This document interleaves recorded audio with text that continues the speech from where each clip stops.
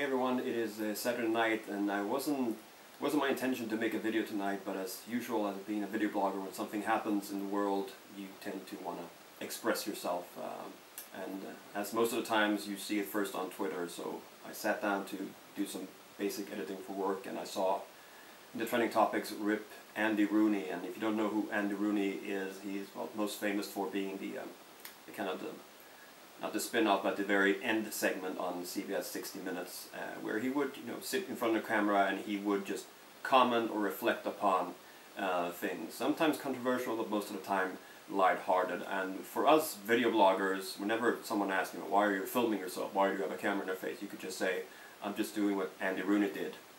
So Andy Rooney died at the age of 92, and I think that we can all learn something from Andy Rooney. Being a video blogger, whenever something happens like this, put out a camera, film yourself, talk about it. It could be, whatever. It could be something very happy, something very sad, something that you were very angry about, and just take a somewhat intellectual / emotional, point of view towards that, whether it be, the way politicians run the country or bankers are doing or not doing their job. So this is just my little reflection of the fact that today, on All Hallows Eve here in Sweden, Andy Rooney, the news of Andy Rooney's death has come out.